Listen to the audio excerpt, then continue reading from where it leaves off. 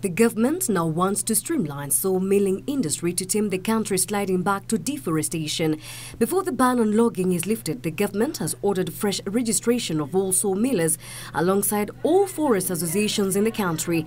The move, according to the Ministry of Forestry, will help keep track on tree harvesting in the country for purposes of ensuring that Kenya is not left a desert by greedy profiteers.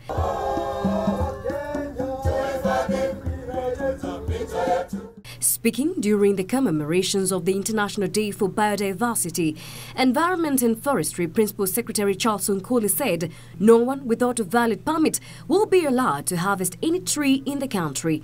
Kenya Forest Service is under direction to make sure that they immediately commence the registration of all the sawmillers in Kenya to know who is going to be in our list, who is involved in the utilization of these resources.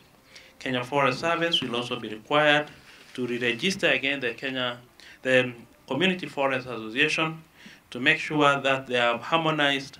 Environmentalists present at the ceremony shedding light on how to reap from the environment while maintaining the intricate balance between man and nature. When you fell a tree, how much can you convert that tree into a product? So that is what we are focusing on, so that as we get wood for the construction industry, it is being gotten in a way that we need to cut a few trees and we get enough of what we want. I believe if we give the community an alternative, maybe there's distraction because of economic reasons and what is the option? You know, I need charcoal, I need this, but if we can give them something that they can actually empower their economic livelihood, we'll both gain. It's a win-win. Kenya announced a 90 days moratorium on logging almost 3 months ago after cries that the country was quickly turning into a desert thanks to greedy loggers.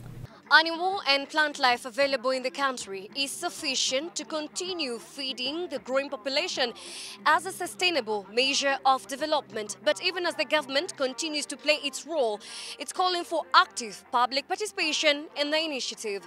Rose Gako for Channel 1 News Hour.